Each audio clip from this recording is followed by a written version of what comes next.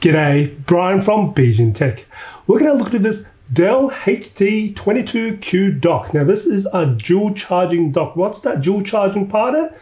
It also, as you can see from the front, is a pad which can do wireless charging for your Qi charging devices. So you like, for example, your mobile phones, your earbuds as well too. This is what this can do. While it also is a docking station which you can connect to up to two 4K monitors, which can also go up to 60 Hertz. So that's pretty sweet there.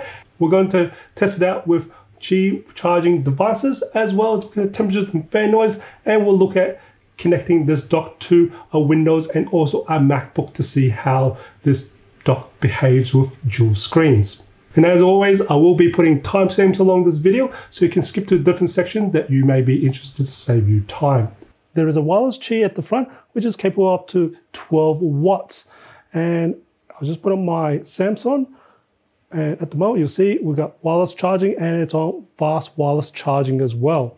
Now I do have a bit of a case and also some metal bits at the back, so there is a little bit of a gap before it actually hits onto the back, but it's still able to quite happily still do the wireless charging and also fast wireless charging. Now that was a Samsung, an Android phone, and I'm just going to try this with iPhone here.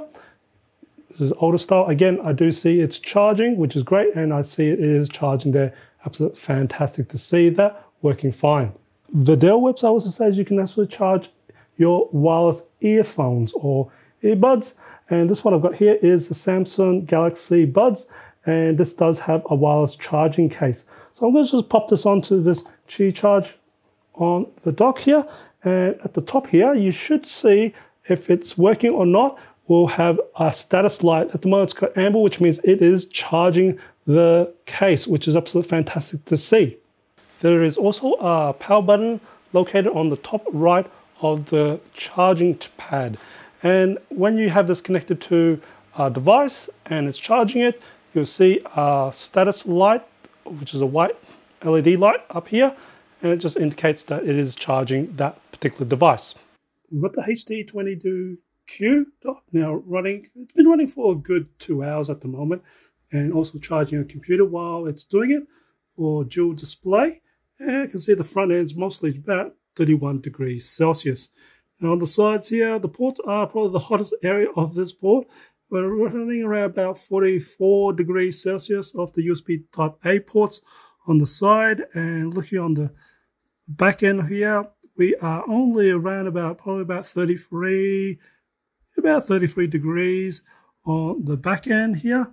And looking at the port wise, we should only see this one hitting on one of the areas, which is the USB wireless port at the moment, which is actually 42, so that's normal that I would see from there. And looking on the other side, which is the left hand side, and we've again the USB Type C port is the hottest area, which is hitting around about 45 degrees. I just saw very quickly, but nicely hitting about 44 degrees Celsius there. But else it's just running around about 34 to about 35 degrees Celsius. So it's not warm at all. It's actually quite a cool dock, which is good to see. And it does have a fan built into it, which is keeping it cool. And you can also see the front of it is very easily to be able to touch. And I'm at the moment have the HD22 dock been transferring data for probably about the last 10 minutes or so. And this is what it looks like out from this Thunderbolt 3 external hard drive. And the front end, looking at the moment, is about 27 degrees Celsius at the top, and the pad and about 35 degrees Celsius on the very bottom. And have a look at the back end of this dock here while it's doing data transfers, looking probably around about 29 degrees on the top surface of this dock. And where the power cord is connected, you're probably looking around about 30 degrees Celsius for the dock where the point is. And you can see this was just trying to warm it up, but we are in quite a cool temperature at the moment. We're looking at around about 18 degrees Celsius here. I've got the HD22 dock connected to two monitors, and it's been running for the last 2.5 hours doing also data transfer and just displaying to these two monitors. We're going to have a look at the fan noise of this dock.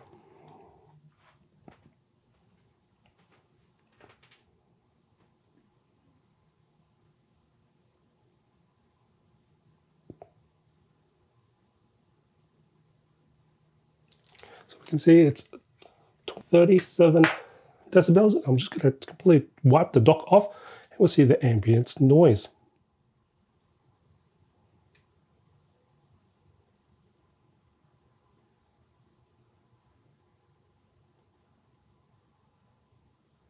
So the ambient noise is 37 decibels as well. So this dock is practically quiet. So let's test out the HD22Q dock with a Windows laptop.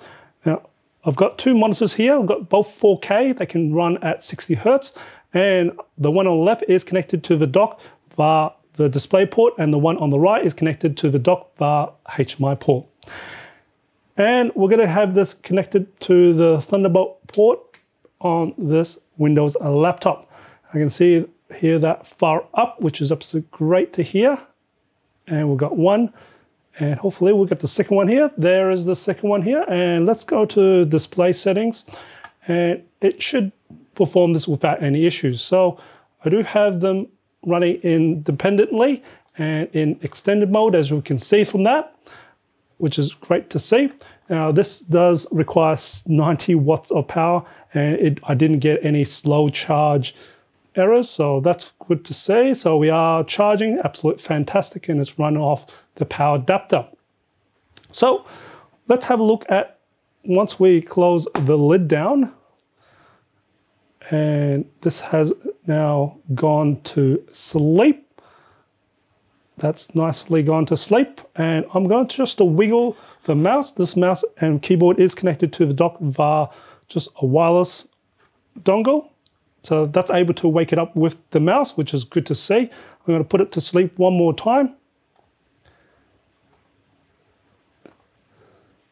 And we'll see if we can wake it by the keyboard. Normally it should be able to wake up by keyboard if the mouse is working. So we've got that gone to sleep. So I'm just going to press enter or spacebar, doesn't matter. One of those two usually. That's able to wake it up, which is great to see. Now I'm going to put it to sleep one more time. And we'll see if the power button is able to mirror the power button of this laptop. So it's gone to sleep and I'll just press that button once and see if that will wake up the laptop. Looks like it has wake up the laptop, which is good to see here. Now again, this is now should be in extended mode. We've got 1 and 2, which is great to see, and that's not a big issue for a Windows laptop, considering this is Dell for a Windows laptop. So it should be able to no problems at charging the computer, as I can see that, and also do extended mode. And it's good to see the power button is mirroring the power button on the Windows laptop, and we are able to wake up the Windows laptop using just even a wireless keyboard and mouse, regardless of the two. It's able to do that. Fantastic. Now we have a look at the HD22Q. How does it react with a 14-inch MacBook Pro? Now this one has the M1 Max chip configured with it. And so without further ado, let's get this thing connected up and see how that runs. Now again, the monitor on the left-hand side is connected by a display port, and the one on the right is connected by HDMI port. I can see that one's fired up, but the second one has fired up. But I can see it's in mirror mode. So let's bring up the display. And we do have a 4K running at the moment. As you can see, the scaling is quite small, but we'll have a look at it later on. Now, we're going to firstly just have a quick check on, at the moment, I'm only able to get one display. So I'm going to try and put on extended display, and it still is only one. The two externals are mirrored, so the two monitors are mirrored. And let's bring this thing up to the other side just to make things easier. And I am going to bring in scaling. Let's bring this larger so we can have a look at it. At the moment, the ultrafine is the one on the right, which is the HDMI port. So it thinks it's doing that one there at the moment. So I'm just going to go back to default scaling. We're going to hold down Alt, go to scaling here, and I do have 3840 by 2160, and I can see the refresh rate is at 60 Hertz, which is great to see. Now again, it has not actually defined this one separately, which is this one is usually LG HD, but this is also a 4K monitor, but it's not really come that through. So we're going to have a try a few things, see if we can get this thing to work with too.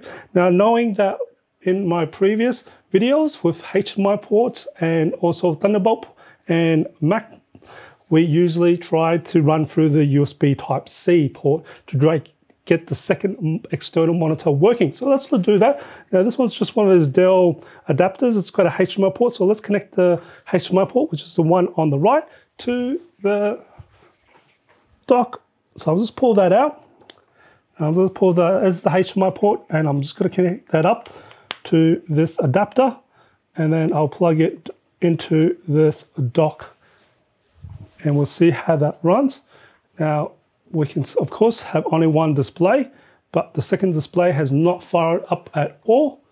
So let's just unplug and replug it in, and let's have a look. That's unplugged, and I'll just replug that back in. And it doesn't look like it's detected anything at all. Now, people may ask, let's try the display port instead.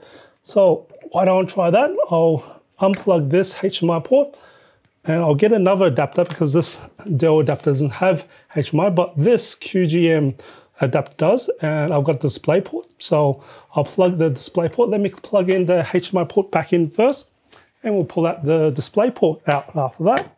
So let's get the HDMI port back in to the back. And now I've got the display port at the back here.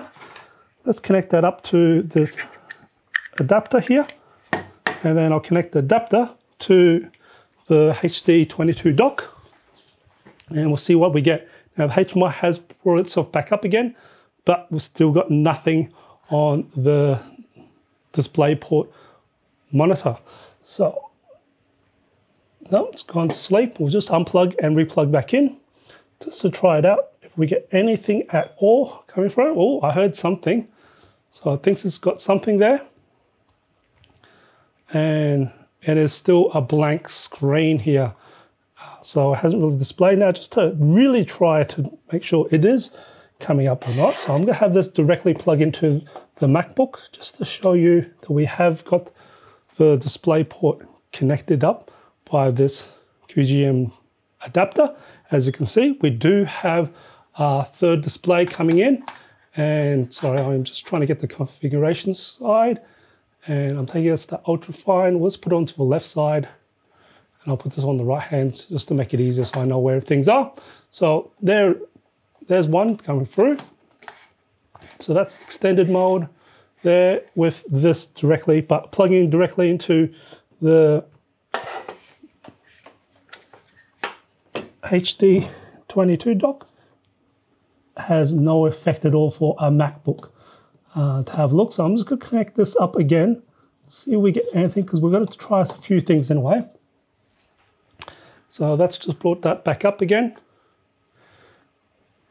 All right, so it's only got one monitor working. So we know with a MacBook with the M1 chip, regardless if it's M1 or M1 Pro or M1 Max, this dock is only able to support one external monitor in extended mode for a MacBook.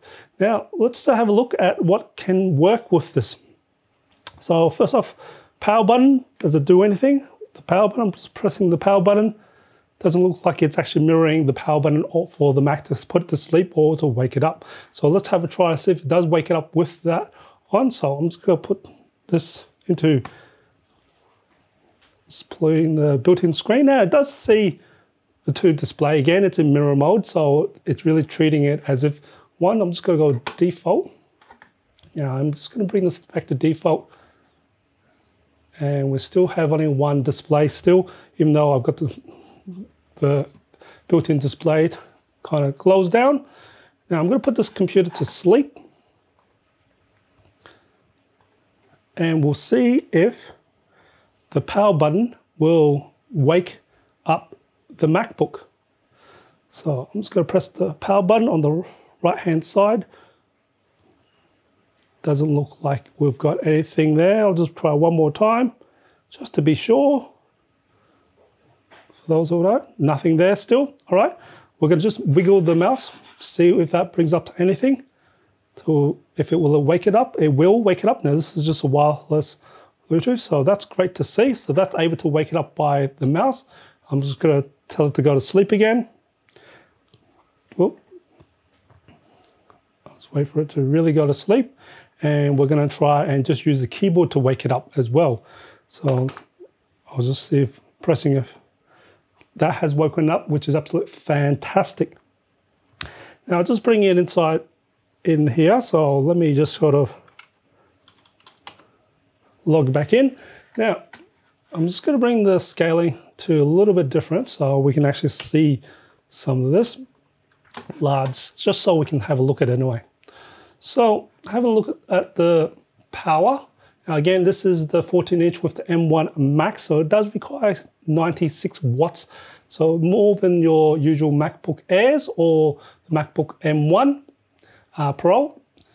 And this currently says power source is power adapter, which is good to see. So it is able to produce enough power to run this computer and charge the computer as well for the 14-inch MacBook. Even for the 16-inch, it should still be able to do that if you've got M1 Pro. If you've got M1 Max, you might find that you may need a little bit extra power if it's really running low on slow charge or is power draining. So you might need to get an extra power, the supply power adapter for the 16-inch if you've got a very high spec version of the MacBook Pro. But this 14-inch is pretty high spec, and it seems to run off the power adapter, which is absolutely fantastic. Overall, the Dell dual charging dock has very good operating temperatures and pretty much operates at near silent. And as for the recommendations, I could easily recommend this for people who run Windows laptops or Windows devices who want to do dual displays. This is definitely a great dock that's able to provide enough ports and able to do dual extended displays. Now, as for the Mac users, unfortunately, this is one of those docks where I can only half recommend, as it's only able to support up to one extended monitor. So if you're looking for dual extended monitors for a MacBook, then I'll definitely follow links below, as I can recommend a few other docks besides this one here. But also, I think Dell has done a great job in trying to do something different by providing Qi charging wires for even less clutter on your desk. And it's just a nice little docking station with great amount of ports. Now, I hope you find this video informative or enjoyed it. If you did, even support my channel, smash that like button for me. It does help me out. And if you haven't done already, subscribe to my channel by hitting that subscribe button on the screen. I do try to upload a new video every week. And if you want to support me further, I do always have membership as well to try and do a little bit extra for you guys. And there is a join button right next to the subscribe button. And as always, imperfections and life makes it beautiful and interesting. And I'll catch you in the next video.